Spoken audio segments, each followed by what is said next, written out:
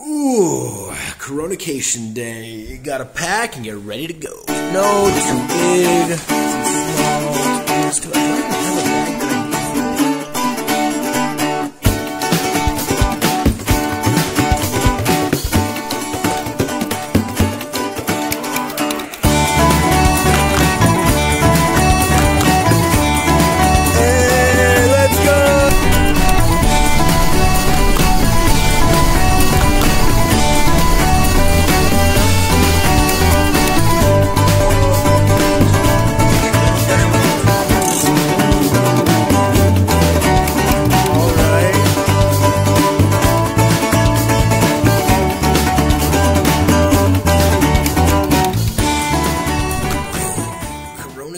everybody. This is another day, and there is another dive. Is it me, or does Coronacation remind you of that Red Hot Chili Peppers song that they made a few years ago that goes, Dream of Coronacation? Today's Daf Yud Test, that's 19, deals with the discussion about the different things that you can employ even non-Jews to do right before Shabbos, that you're pretty sure that the work they will actually be doing will be done on Shabbos. Now, obviously, to go back to our main characters, Beis Hillel and Beis Shammai, there is a big disagreement.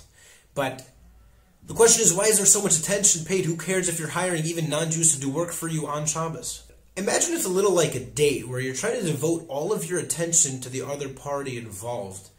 You want to have nothing that is taking up anything else on your mind and everything prepared and done for that you can't be distracted to focus on what's really important.